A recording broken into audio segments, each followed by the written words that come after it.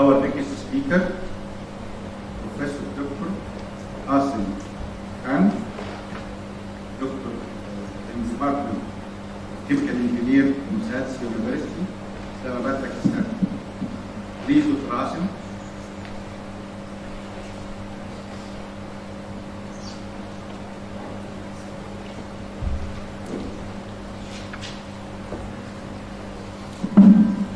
Please, Dr. Asem, introduce yourself in the game, and after introducing yourself, you have 20 minutes. Thanks. Thank you. Thank you very much, Professor Shaban, for the nice introduction, and I would like to thank the organizers for invitation, and congratulations for a very successful conference already. So my name is Dr. Asem, and I'm working as Associate Head of the Department at the Department of Chemical Engineering, ComStats University, Islamabad. And the title of my talk would be MOF-based or Metal Organic Framework-based Mixed Matrix Membranes, Future Direction for Liquid and Gas Separations. A quick introduction about the university. ComStats University is in fact a flagship project of ComStats. ComStats stands for Commissions for Sustainable Development in South.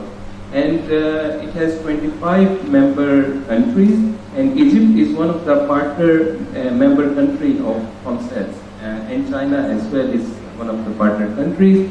This is one of the biggest universities in Pakistan. We have 7 campuses in 7 major cities of the country with over 45,000 students and 2,900 faculty members working in ComStats.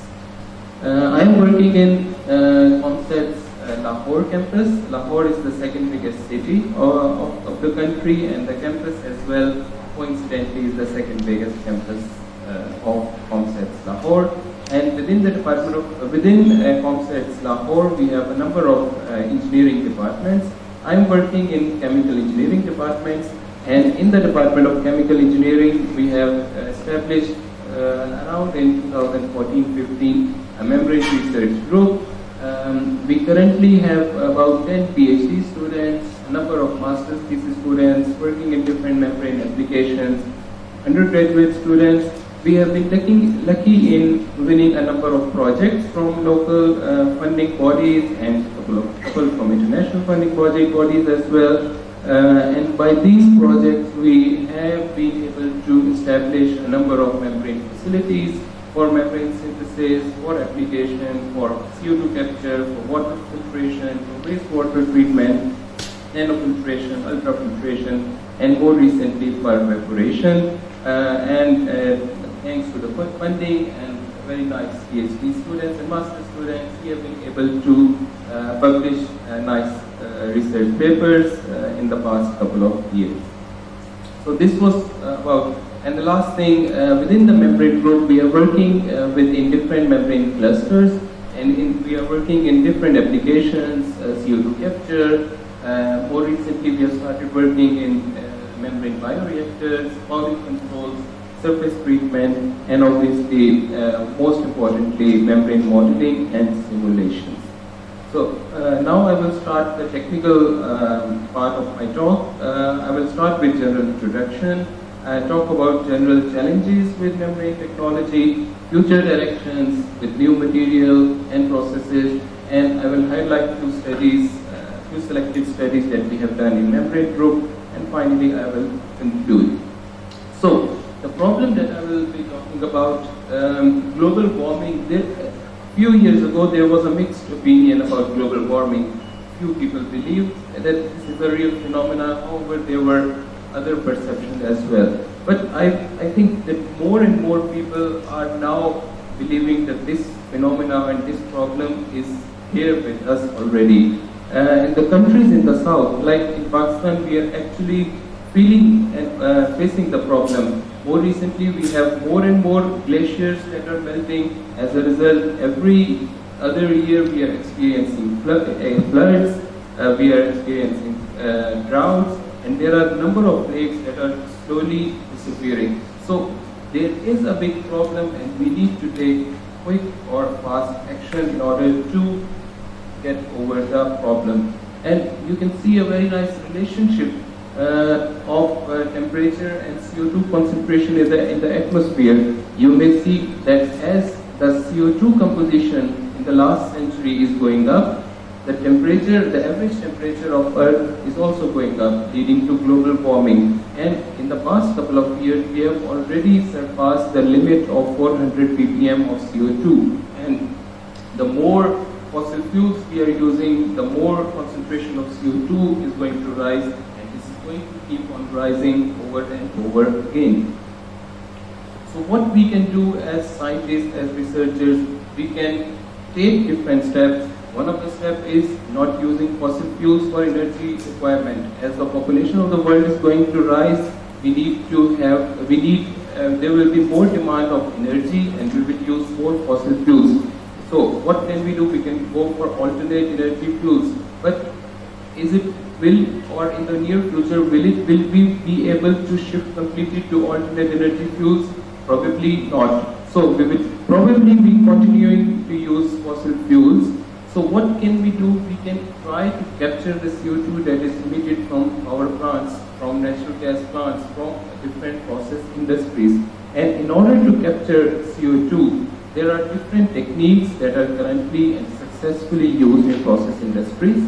We can use water scrubbing, absorption, adsorption, cryogenic separation. But in a comparative study that we did about 9 years ago, we found out that membrane separation is by far the most sustainable. Why? Because it is a simple process, involves low capital cost, high energy efficiency, it is scalable, and the membranes, once produced, as we saw in the last talk, can be commercialized in the form of pilot scale or upscale projects by using the right modules. And when we talk about membranes, there are a number of major parameters that we have to calculate or measure.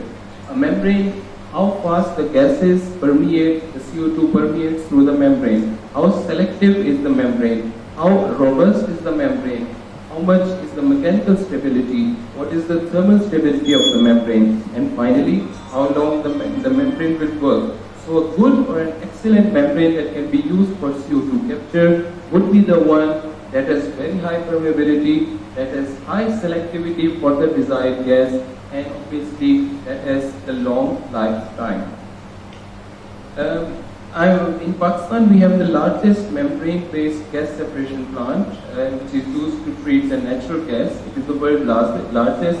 And last year, Richard Baker, who is one of the leading CO2 separation scientists and industrialists, he was visiting us. And with these collaboration and discussion, they came up with this number that in order to counteract this phenomenon of global warming, and in order to capture CO2, and in order to convince the industry to use membranes for CO2 separation, this is a global target.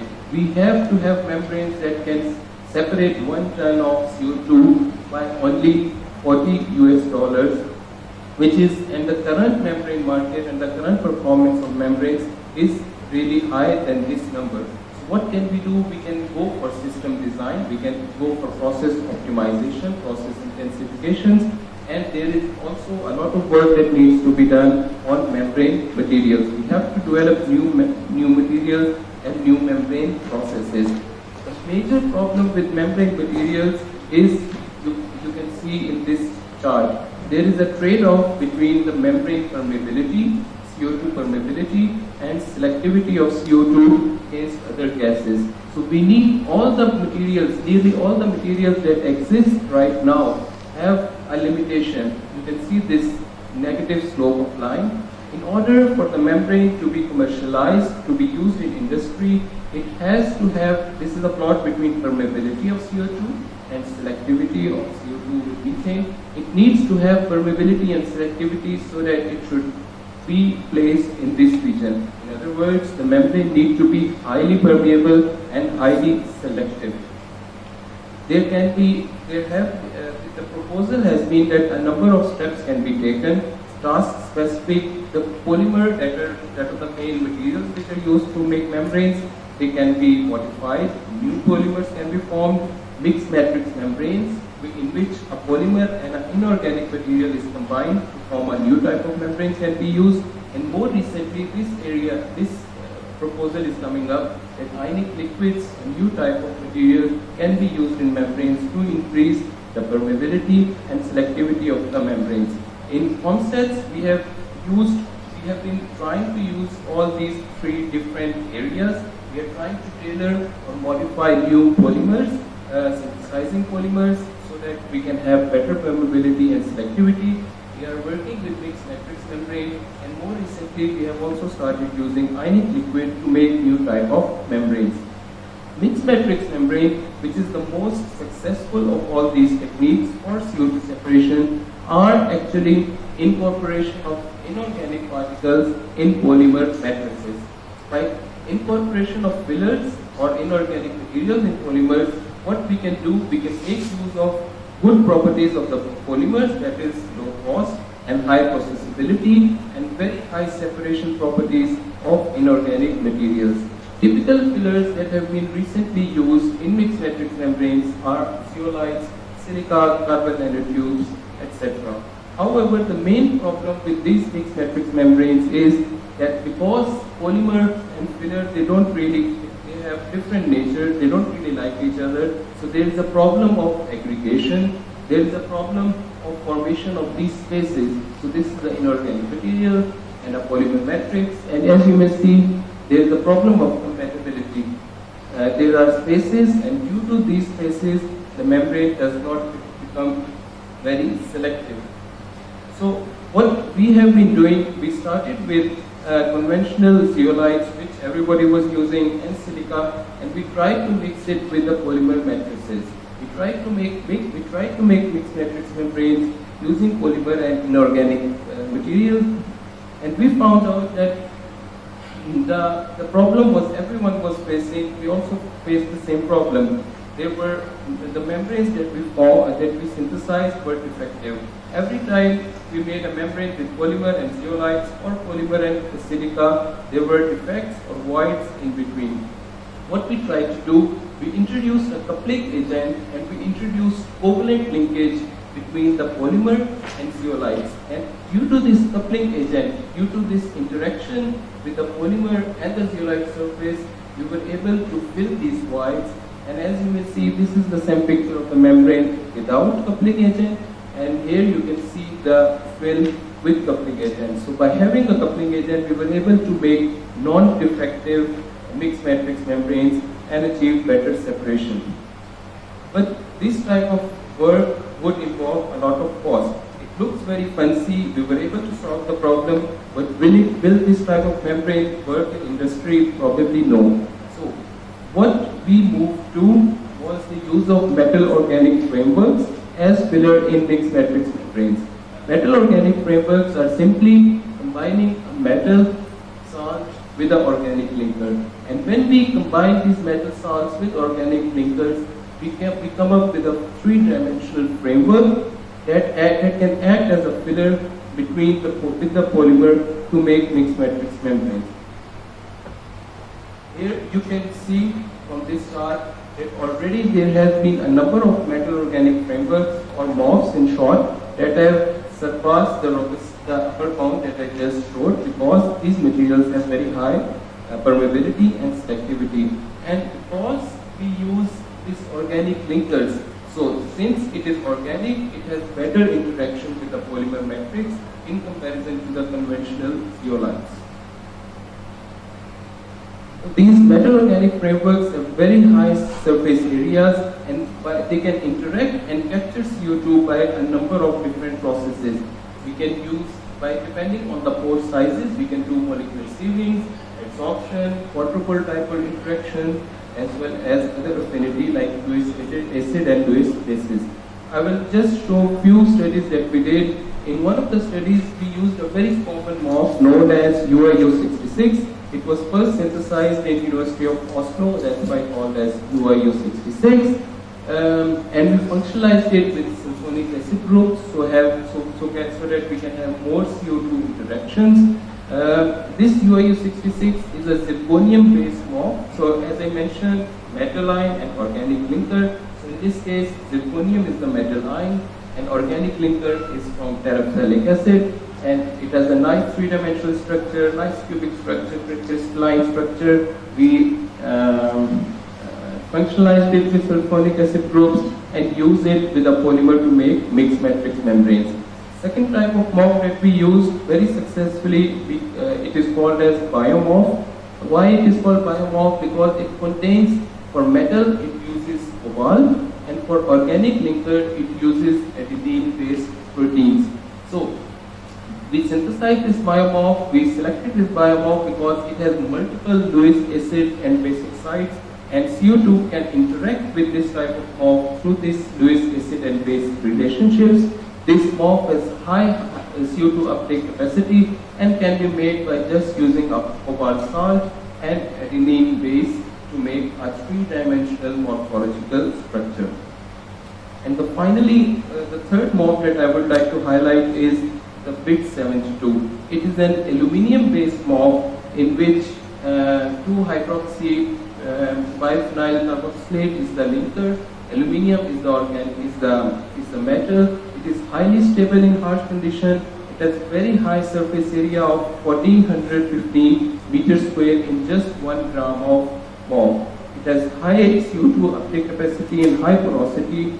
What we did, we synthesized by BIT72 this aluminium-based morph, and then we functioned because we wanted to have higher permeance and higher selectivity. So we functionalized it by using plasma treatment in collaboration with University of Liverpool, and we did 2 types of plasma treatments to introduce CO2 Philic groups. We did oxygen plasma treatment and nitrogen plasma treatment to introduce CO2 Philic groups, and the hypothesis was that we can probably further increase the selectivity. So these were the 3 morphs: UIU66, zirconium-based biomorph, which was cobalt-based, and BIT72, which was plasma treated, synthesized by using aluminium-based metal. And as you can see, but even after plasma treatment, we were able to maintain the crystallinity and pebble-shaped structure of these morphs. I will, in this chart, I have summarized the results of all these important morphs. So you can see this is again CO2 permeability and selectivity. These 2 are the results. This one is UIU66 without modification. As you can see, even though we have reduced permeability, but we have increased affinity because of the sulfonic acid group. This one is biomorph. Because of this Lewis acid basic sites, we were able to approach very close to the upper bound, and the most interesting results are from the BIT72. This one is BIT72 without modification, and then these 2 with oxygen and nitrogen modification. So we were able to successfully synthesize the morph and mixed matrix membrane, which can surpass the upper bound, and hopefully a material that can be attractive for industrial application. Finally, one slide about our more recent work. We are now trying to use ionic liquid. Ionic liquids are simply organic salts that contain anions and cations, and by changing the anion and cation, we can make hundreds of ionic liquids for different applications. So in our lab, we are trying to synthesize ionic liquid for CO2 capture, liquids that have more affinity with CO2, and this ZIP8, it is another type of morph using zinc as a metal and another metazole as organic linker, and we are trying to capture or immobilize ionic liquid in the pores of morph. And our immobilized ionic liquid, you can see this one is morph without ionic liquid, and this on the right is morph with ionic liquid. We can still maintain the crystallinity and shape of the particles with ionic liquid, and since it is a liquid, so we can expect that there will be better affinity between polymer and the filler because it can act as a wetting agent.